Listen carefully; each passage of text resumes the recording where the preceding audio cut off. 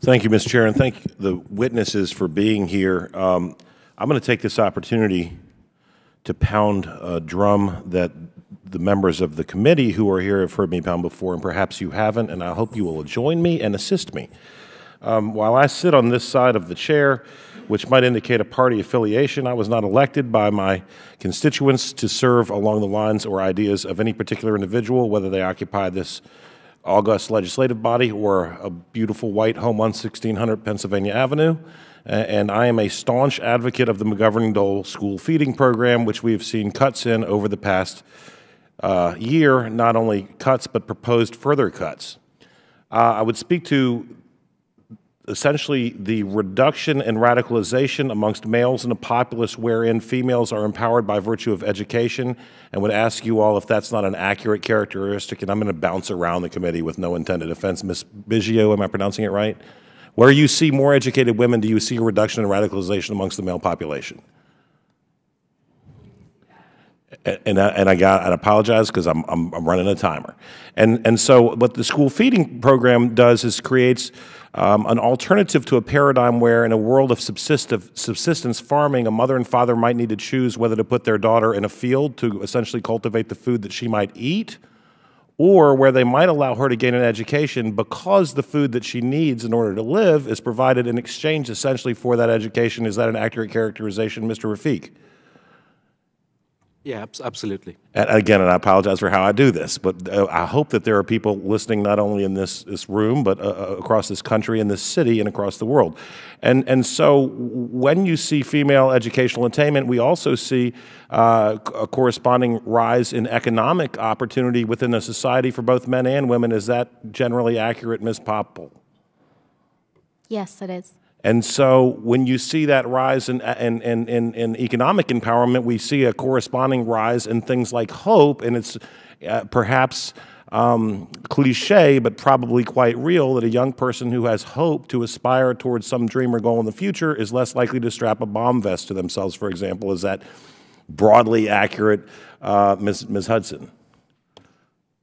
Absolutely. Grievance comes from despair.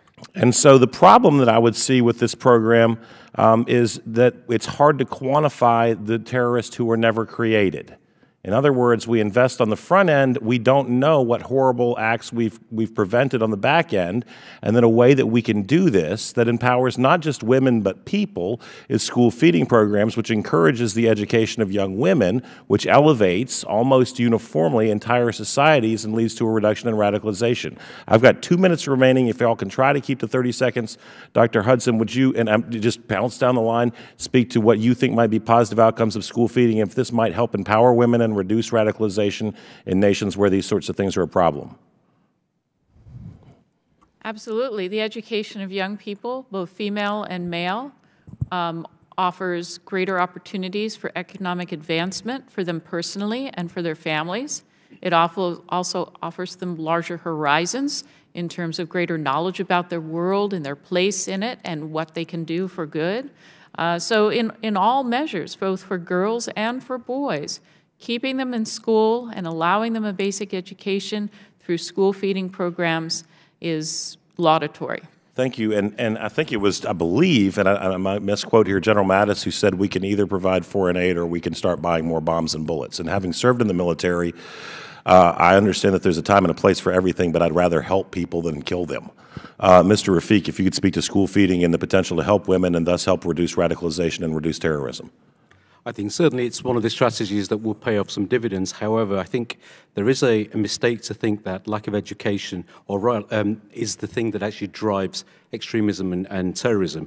The World Bank did a survey of foreign fighters in ISIS, held territory, and they found that the overwhelming majority of people had a higher education, a higher social standing than the national average of the countries that they came from. Zawahiri, the current leader of Al-Qaeda, is a leading surgeon. Dr.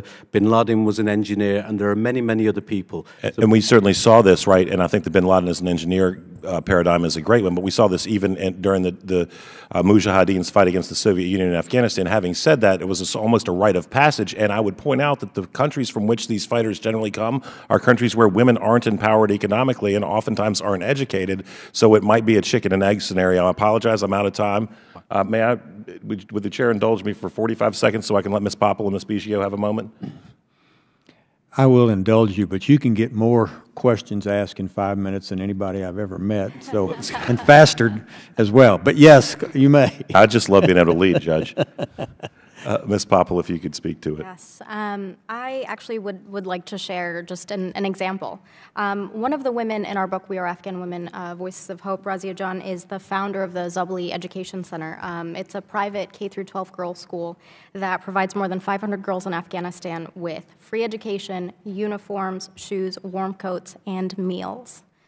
That school has changed men's attitudes so much so that they're willing to protect it and to send their daughters to college. And this is just one concrete example that I wanted to share with you all. Thank you. Ms. Bigio. Bigio, I apologize if I get it wrong. Thank you. No, it's critical that you're focusing on this important issue.